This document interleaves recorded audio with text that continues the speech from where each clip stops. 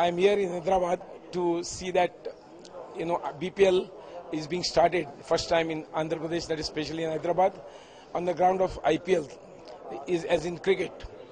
Now in this BPL we have selected 6 sponsors, and they'll be fielding their own games. But the players have been chosen because these are all the sponsors, but they are not much connected with baseball. They don't know anything about baseball. So our federation is helping them to choose the players. So what we have done, this baseball is a game of 9 active players and 6 assisting players, because this game is a really injurious game, and that's why we always have 6 standby. So out of the 9 active, what we have done is we have chosen like the best catchers for 6 games, the best batsmen, the best pitchers, and then we are put into lots.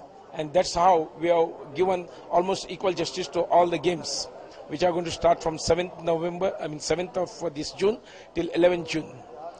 And these games have been sponsored by 6 sponsors.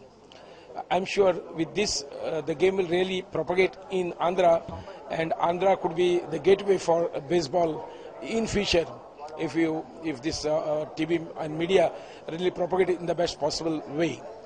Baseball as a bright future, it will be definitely as popular as cricket in India, because baseball is a very fast game, and there are no excuses in baseball. Like in cricket, we make it played and we can't run, but in baseball there's nothing like it. The moment you hit, you have to run.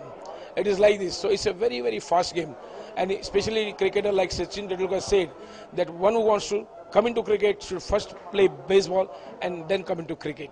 That is, we told all the states to send their best players. Some states sent 4, some sent 3, some sent maximum as 6. So these players are from all over India who have played national and international, and we have chosen the best out of them, and then we have put lots. But then there was also a demand from Rajendra saying that Andhra should also be giving some privilege because it's being conducted in Andhra. So we thought, why not give more this mileage to Andhra baseball players also? And that's why we said in the game there should be 50% from Andhra and 50% from all over India. And that is how we have put the lots that way, so that 50% of Andhra baseball players will be playing for this BPL and 50% from all over India.